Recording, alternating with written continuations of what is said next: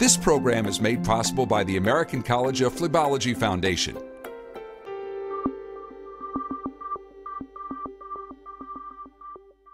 We have so much more understanding of why veins get into trouble. We have technologies and different techniques that let us treat patients better than ever before. And with the tremendous amount of research that's going on, in years to come, phlebologists will have even more to offer the millions of patients who suffer in so many ways from their vein conditions.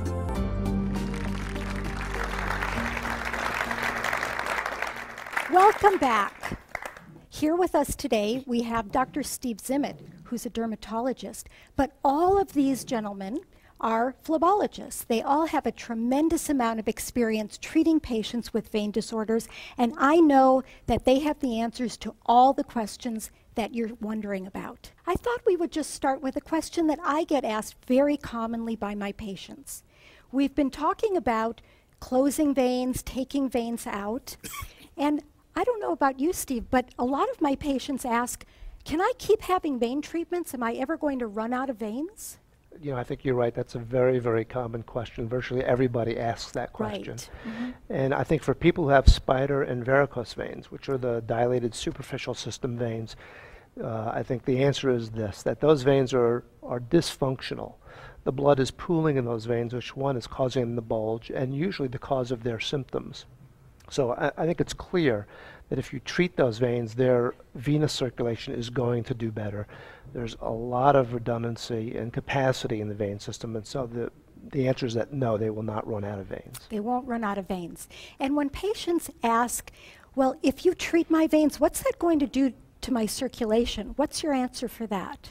I think it's going to improve their circulation because the venous return from the legs back up to the heart is going to be more efficient.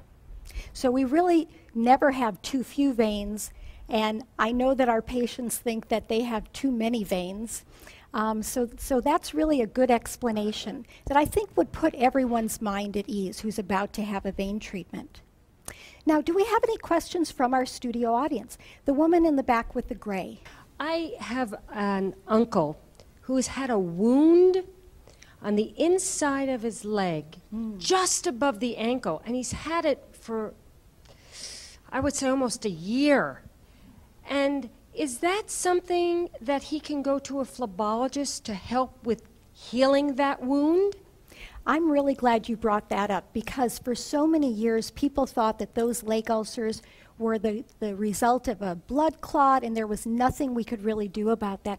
But Steve, would you like to talk about the way that we evaluate and treat those leg ulcers? Sure. I think certainly there can be a number of causes that are not venous for those kind of leg ulcers, but it's also clear that a vein origin is probably the most common cause. And when you see that, in most cases, by doing an ultrasound and a proper history and physical, you can determine the underlying cause, which is usually something that can be improved or corrected with treatment. So the answer to your question is a resounding yes. The phlebologist can decide who he should see next. Okay. And what about the patients who really aren't very symptomatic? They don't have a lot of leg aching. They don't have a lot of pain in their legs. What kinds of problems can patients of ours develop over the years? Well, if they are currently not symptomatic, I think that they may have cosmetic issues, which may impact their quality of life. And over time, though, their venous disease will tend to get worse. And that may show up as larger, more extensive veins. They may begin to develop symptoms of heaviness, aching, leg fatigue, or signs of venous insufficiency, which might be swelling or discoloration. So it's a progression over time. And I think if they elect not to have treatment now, they're advised to do conservative measures. And at some point, they may find that there's an indication to do treatment based on progression of their disease. Right, and the progression that we're talking about is discoloration of the ankle and change in the texture of the skin. That's right. That's a really great topic, and we're going to get back to that. But I see that we have another question from our audience. I want to thank you all for giving this great information. It's answering a lot of my questions. Great. But my question is, my father had terrible varicose veins that he had stripped many years ago. Is that the best way to treat my bulging varicose veins? You know, I'm really glad that you asked that. And we all know that for many years, vein stripping was the best thing that we had to offer. But that's no longer the case. What do you think, Steve? You know, Helene, I think that I think that's true, that people who know about vein stripping don't want it. But I get the other question, which is, isn't vein stripping going to be better for me in the long run? Won't I have better long-term results? And I think the somewhat surprising answer to that is probably no, that's not the case. Even though it's a more aggressive, invasive procedure, these minimally invasive techniques not only are easier to recover from, less risk, less expense, but there probably is as good or better long-term results.